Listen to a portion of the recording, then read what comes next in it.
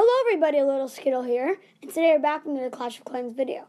Now I am working on Minecraft videos on my channel, but I'm trying to find a good screen recorder. I found one of them, but the audio quality isn't that great. Although I'm working on getting a better headset, it's going to take me a little while. So stay tuned to my channel to watch some future Minecraft videos. But today we're going to be focusing on how to get an orange glow around your barracks. Now this orange glow is intimidating and it's really cool to look at. Now you might be wondering, if you boost a barracks, the glow is green, not orange. Well, since many people were complaining about losing their boosts because of maintenance breaks, Clash of Clans added a new pausing feature to the barracks when barracks boosting when maintenance breaks comes out. Sorry, I can't speak today. So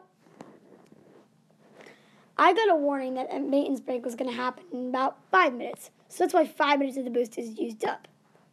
Now, I knew about this feature because of this live stream I was listening to.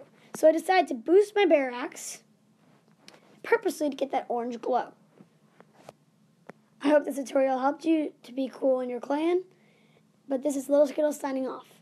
But if you haven't already, subscribe, like, and comment.